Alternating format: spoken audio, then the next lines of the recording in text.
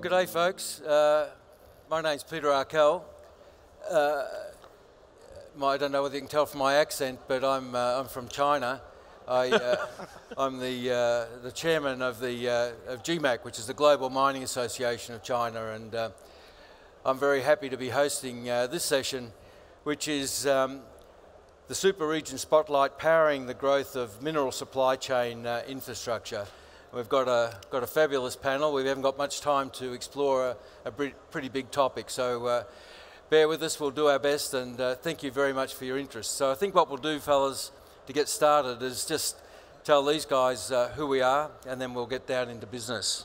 Michael, you start. Michael Willoughby, I'm Global Head of Metals Mining and Transition Materials at HSBC. Was at Standard Chartered for a few years, JP Morgan for 22 years, lived in Japan, China, Hong Kong, Singapore, Australia. Andrew. Thank you, Peter. Andrew Starkey, Executive Chair of a group of companies called Medeka from Indonesia.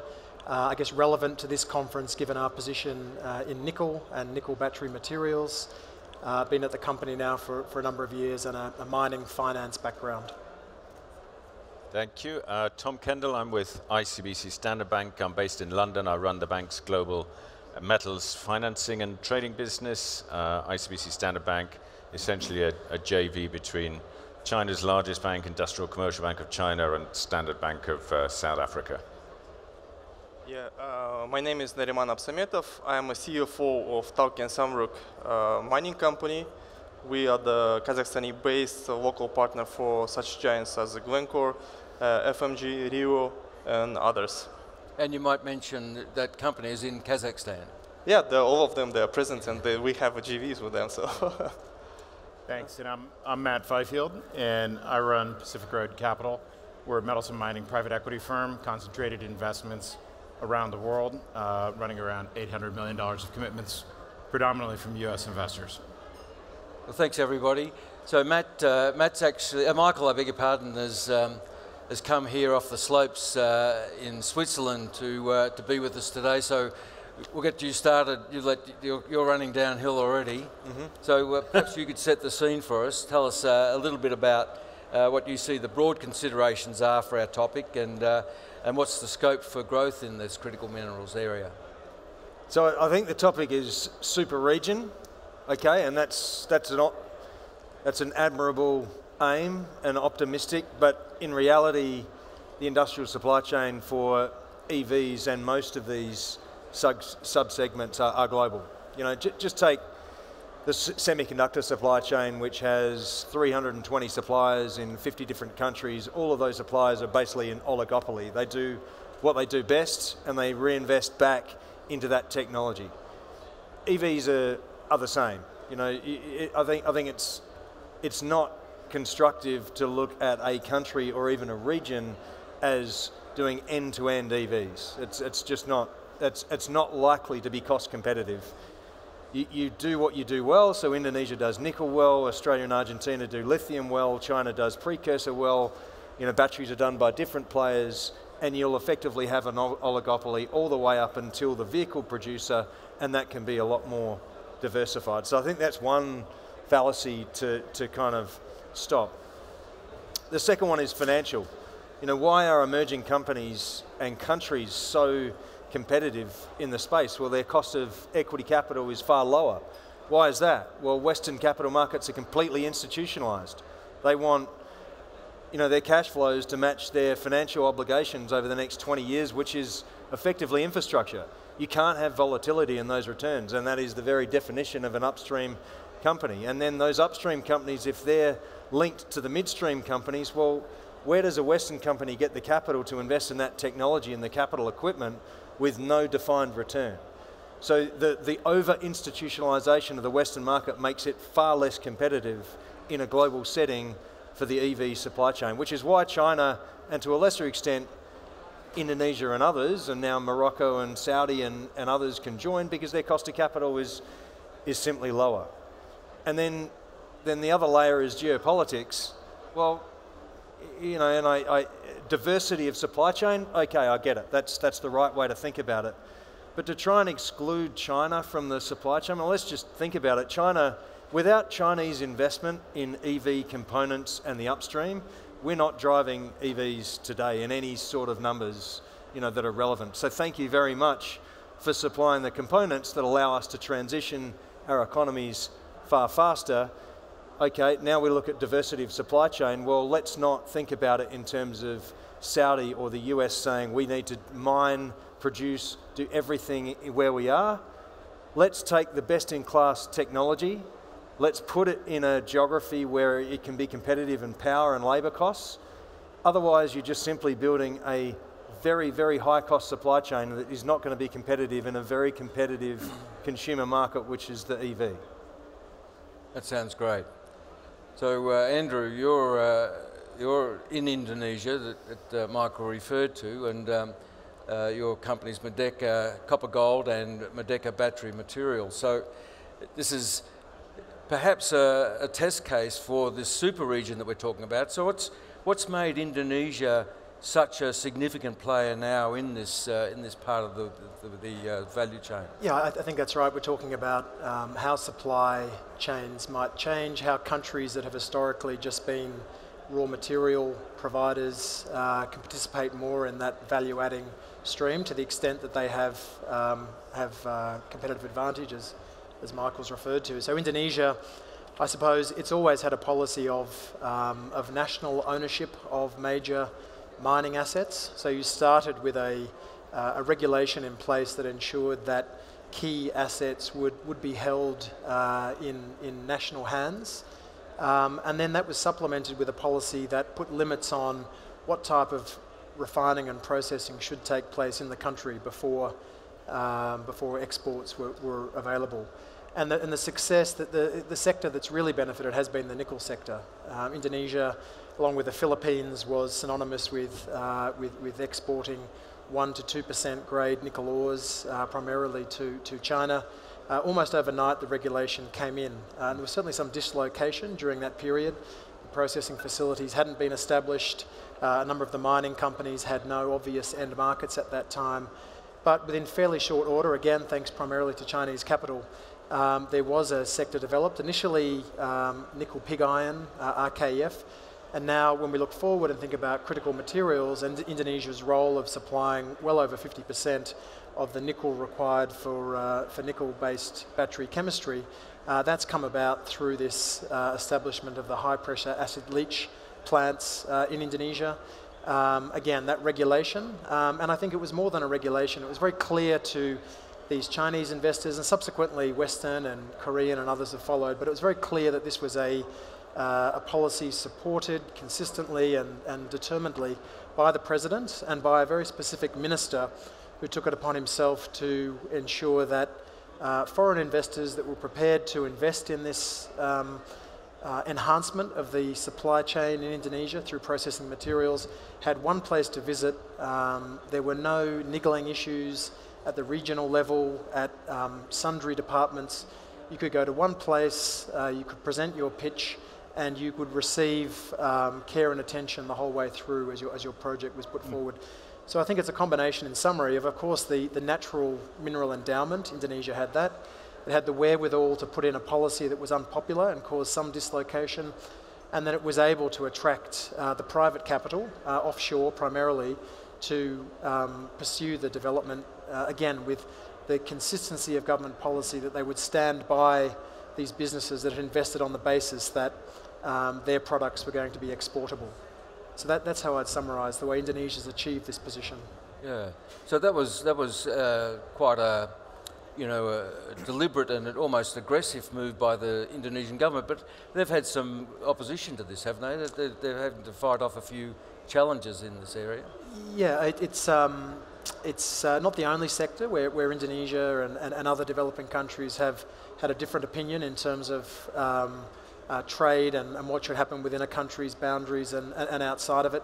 And it's probably relates to that theme of international investors really knew that the Indonesian government meant it and wasn't going to waver and hasn't. So I think the return on investment from the first generation of processing plants is already well and truly positive and attractive. So the Indonesian government has absorbed some of that international pressure.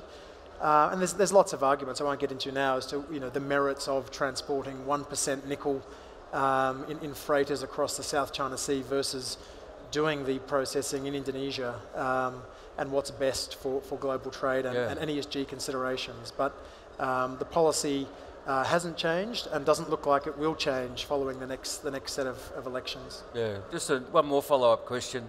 And thinking about Merdeka in particular, and linking it to Michael's point about the supply chain, you're shipping 1%, not shipping 1%, you're shipping refined nickel, but that's not the end of the product. It's going somewhere else. You're still in that process. Well, that's right, and I'm glad you've raised that point.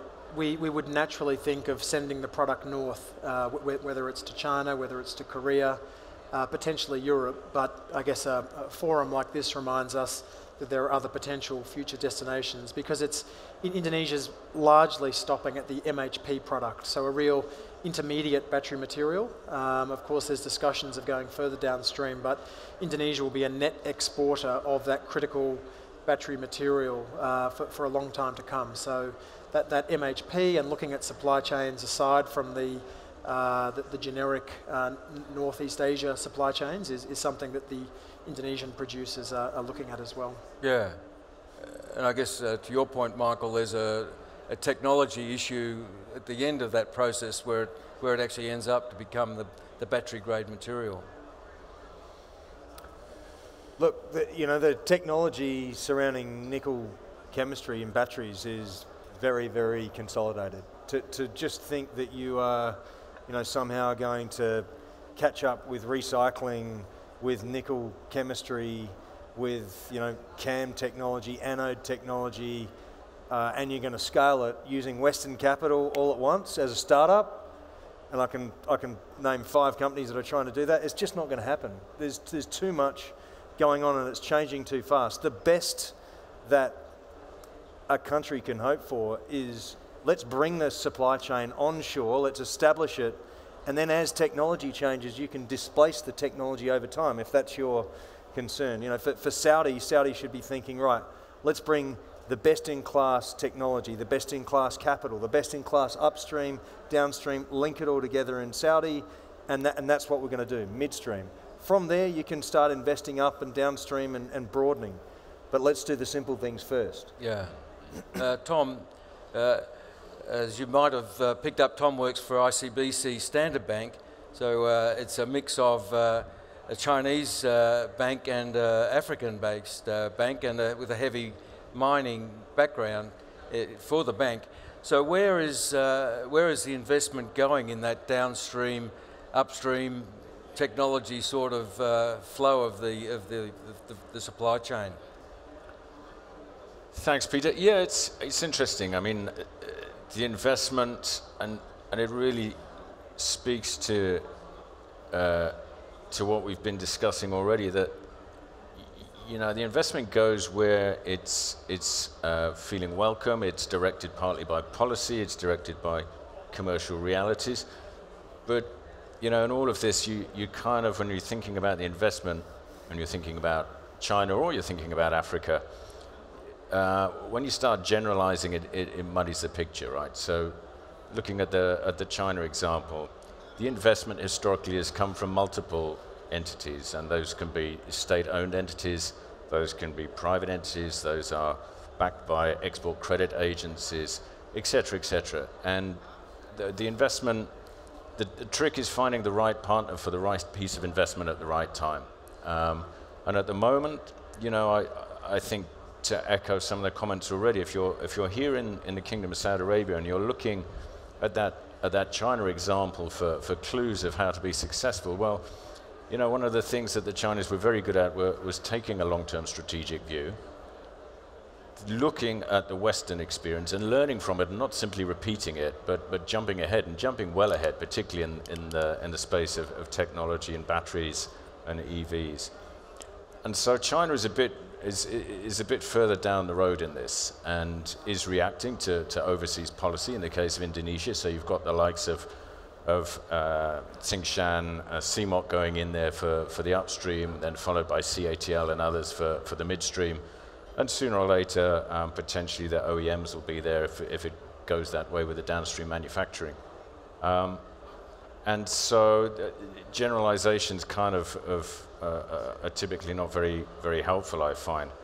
I think it's fair to say if you look right now, the investment cycle for Chinese privately owned corporates, it's still pretty healthy.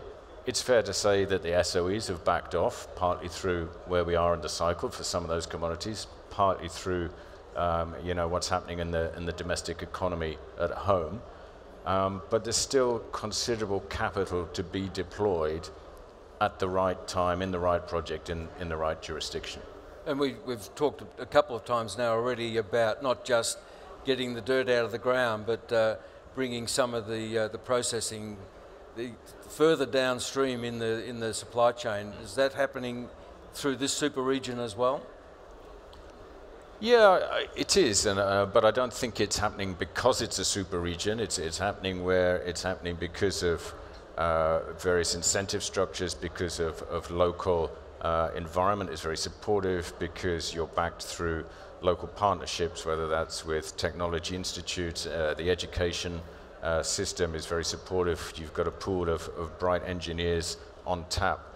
So it is happening. It's happening in parts of Africa. It's happening here in the GCC region, and it's happening in Southeast Asia. But to join those dots into and say it's happening because we've named this now a super region, yeah, it's kind of a bit of a you're going off on a bit of a tangent there, I think. Yeah, yeah. And I've been sitting in on some sessions with South Africa and Uganda and other African countries, and they're all telling us about how rich they are minerally. So I guess that's where the money is going to be going too. Nariman, your business is in Kazakhstan, right at the east end of this super region, and you've got you've got the biggest market next door to you in China. So tell us a little bit about the situation in Kazakhstan. Thank you, Peter. So you are right. So we are next back to China. We have the border with them. And of course, as the big mining country, as Kazakhstan, we are top 10 producers of copper. We are #1 producer of uranium. We are top 10 in zinc and lead. Almost of all our materials goes to China. So we have pretty linked connection, infrastructure. There is also the huge governmental programs from China. As you know, the One Road, One Belt incentive. And it's been very active during the last 10 years, and it's also make the connection and links between our two countries much bigger. So that's why it's pretty good to be next to this market. So the cost of transportation is pretty low, especially in the railroad, and for us it's and. You know that during the last 2 years, with the situation with the Russia and this fail of supply chain, it's pretty hard to export to Western markets. So, and of course, the importance and the role of China is increasing in the region. But your eggs, so you're getting all your eggs in the China basket, is that the... No, I don't want to say that we are putting all the eggs in one basket. So as I mentioned before, Western companies are very active in Kazakhstan, and still the biggest investors to Kazakhstani economy is Western companies, US companies in the oil and gas sector, and of course such giants as Glencore, Rio, Fortescue is already entered the market. Also we have the huge interest from the junior companies that coming from Australia mainly and Canadian one. So I think that Kazakhstan tried to diversify all these risks. And the one interesting thing is that even we are very close to China, we don't have Chinese mining companies. So they're purchasing all the materials, but they're not still in the market. They're just looking for Kazakhstani one. And the situation of Western companies, I would like to say, very stable, and the legislation and the stability is helping the companies entering this market. It's very good how you guys all sat in the order that I was going to ask the questions. It's funny how it worked out that way. Matt, we have touched a little bit on governments and what action they've taken in Indonesia, but the geopolitical situation at the moment when it comes to critical minerals sort of adds another dimension to this whole discussion. So what role can governments play which is constructive in this situation where we have increasing demand, incredible demand for these minerals?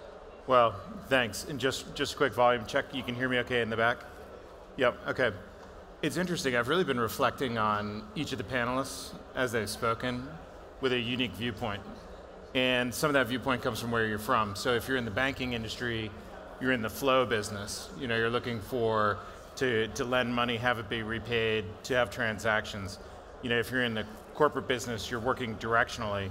And as an investor, we're forming capital around ideas in the future. I guess I really strongly believe in the emergence of a super region, unlike perhaps you, because I feel like over the last 20 years, we've lived in an environment where we're pushing further and further towards the edge of efficiency, and capital wants to be free, right? So if capital wants to be free, it's going to go to where it'll make the highest returns. And that paradigm existed for, frankly, the entirety of my career. What we're seeing now is capital can't be free, okay? If capital could be free, Chinese companies could buy anything they want in Australia or Canada, but they can't. If capital could be free, then you would see technology, you know, we're in a de-globalizing world. And so in that de-globalizing world, nearshoring, friendshoring, and your neighbors are exceedingly important. And so as I think about, this is my third, you know, this is the third forum here, and over time, the progression towards Vision 2030, it's a very deliberate move by long-term patient stakeholders to create rifts in free capital to encourage and incentivize behavior. And what I see, you know, is the emergence of a logistical hub and a processing hub here that ends up being the bazaar of the world. If you want to step back for a second, national champions are going to win out. So, you know, Audi, VW will always have the support of the German government, and therefore the EU and all of the attendant, you know, IRMA and critical minerals policies and incentives will align around European auto manufacturers. IRA has got to be one of the biggest. It is in some ways an incentive package, and in other ways a not you package, right? And so it's very deliberate by the US to say, not you, but yes, you. Now, a lot of fine print on what qualifies and what doesn't, and that's, you know, to deal with the practicalities of today's world. How are we going to actually make this happen from here to there? But it's a deliberate move to create new supply chains that funnel towards national champions. Because I don't think in the end the US government really wants to subsidize, you know, Volkswagen, or that the German taxpayer really wants to subsidize BYD or General Motors, right? And so the emergence of politics and alignment of supply chain is more important than ever. So from a practical standpoint, how it influences my business, you know, we're headquartered in Australia. Our money comes largely from the US and from European family offices. We have, and we're looking at, should we open up a investment office here somewhere in the Gulf region, because the trade flows are enormous. And what we see is that the projection of near political power as an investor, you can leverage your dollar against all these different programs, but you can also have a big brother regionally that will ameliorate some of the difficulties of investing in some of these jurisdictions. So it used to be, it was, you know, for me with my accent, I was looking for DFC, IFC, you know, Western New York-based NGOs and banks to invest alongside us.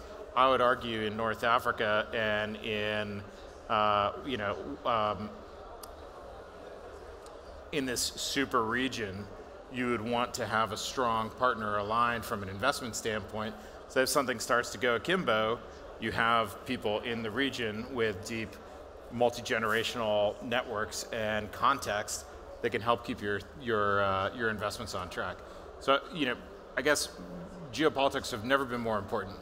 The world is fracturing into multiple supply chains. The game that's afoot here is, can this be a place where the low-cost energy can lead to processing, and those units can fill Michael's supply chain wherever they may be, left, right, north, south, whatever it may be. And it's incredibly important what's going on, and to think about whether you're a company looking to develop, or a minister looking to legislate, or an investor looking to put dollars to work, trying to contextualize what change you're happy in, and then how to figure out what's going on in those baskets. Yeah.